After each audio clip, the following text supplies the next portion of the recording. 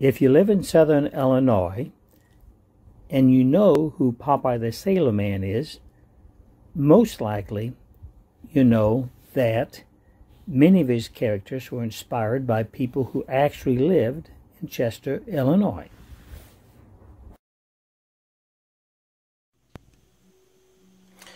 Okay, so here's some trivia. Before spinach, there was Bernice, the magical wiffle hen. He was a character created by Seeger for Thimble Theater. Originally, Popeye gained his strength by rubbing the magical hen. In 1932, Popeye was thrown into a spinach field after being beaten up. Bernice was out and spinach was in. Popeye's testimony that he is strong to the finish 'cause I eats my spinach is apparently born from a mistake 50 years before he became popular. German chemist Erich von Wolff in 1870 correctly determined the amount of iron in spinach was 3.5 milligrams per 100 grams serving. But when he recorded his findings, he wrote that it was 35 milligrams. You notice the decimal point was missing? It was a mistake not corrected until 1937. But when Popeye was created, spinach was still thought to be the superfood, and it became the source of his strength. Because of Popeye's spinach fondness, consumption of spinach increased in America by a third.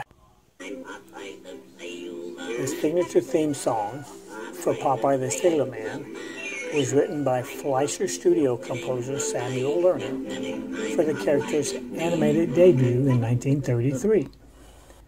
The early cartoons, though, opened with a few notes from a different song, The Sailor's Hornpipe. The song was a traditional hornpipe dance melody performed in bare feet on the wet decks of late 18th century ships. And here's what that music sounds like.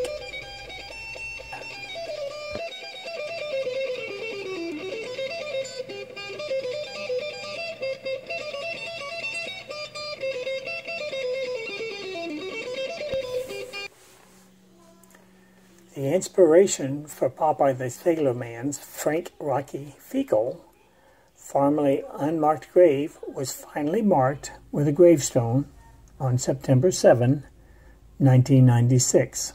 The marker is inscripted with a 1929 version of Seeger's Popeye character. Dora Pascal is the real-life persona of Olive Oyl. She was tall, lanky, wore her hair tightly rolled up in a bun, and was the owner of a general store in Chester, Illinois. Supposedly, like Olive Oyl, she wore a similar dress and button-up shoes, which were the custom of her time.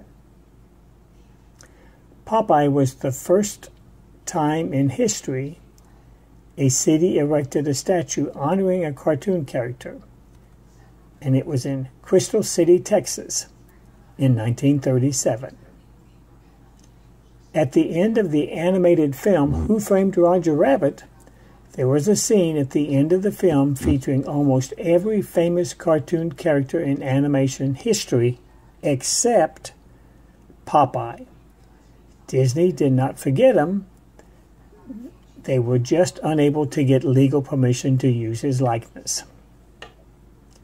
The voices of Popeye, Jack Mercer, and Olive Oyl, Margie Haynes, got married in real life. The real-life model for J. Wellington Wimpy, the hamburger connoisseur and Popeye's friend, was J. William Schuker. He owned the opera house where Seeger worked as a youngster. Schuker, like Wimpy, was a rotund man and shared an insatiable appetite for hamburgers. But unlike Wimpy, he was a generous man. Of course, who could forget these other unforgettable characters? Bluto, Popeye's arch enemy.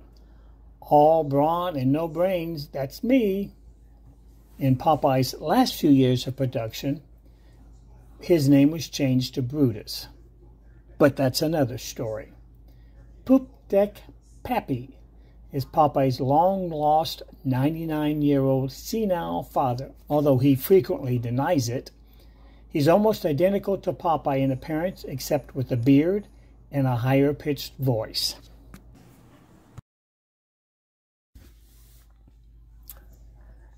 Schooner, Sewell, Georgia, Washington, Christopher, Columbia, Daniel Boom. We know him as Sweepy. He was left on Popeye's doorstep, and Popeye adopted him.